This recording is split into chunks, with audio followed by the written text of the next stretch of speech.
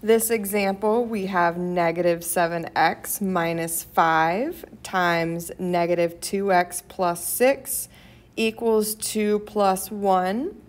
So remember, the first thing we want to do when we are solving equations is to draw a line down the middle of our equal sign. And then our very first step, so remember we want to use don't call me after midnight.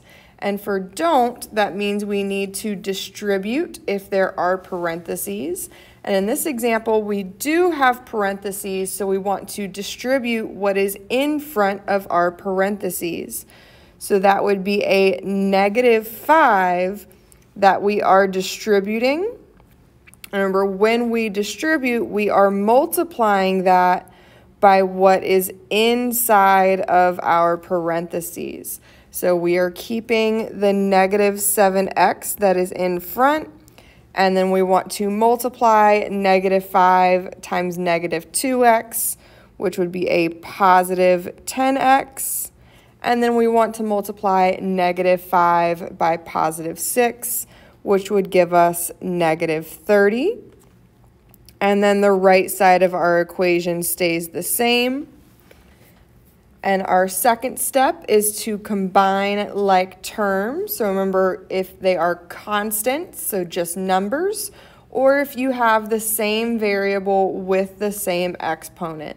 That's what makes like terms. So when we look here, on the left side of our equation, we have one pair of like terms, the negative 7x and the positive 10x.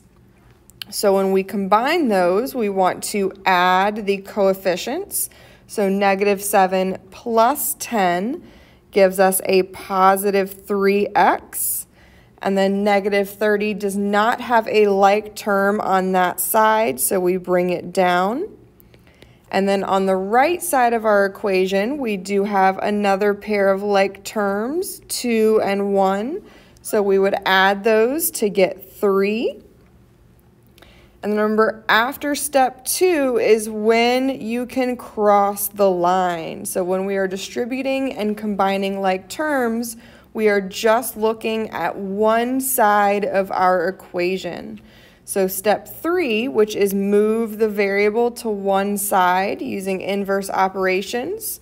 So in this case, our variable is already only on one side, so we don't have to move it.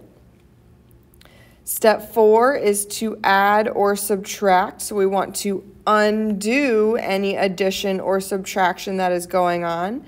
In this case, we have a minus 30. So to undo that, we are going to add 30 to both sides of our equation. So that on the left side, it cancels out, leaving us with 3x. And on the right side of our equation, 3 plus 30 gives us 33. And then our final step is to multiply or divide. So we want to undo any multiplication or division.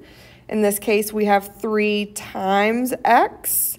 So we want to divide by 3 to get x by itself. And we have to do that on both sides so that it cancels out on the left and leaves us with x. And then on the right side, 33 divided by 3 gives us 11. So our final answer would be x equals 11.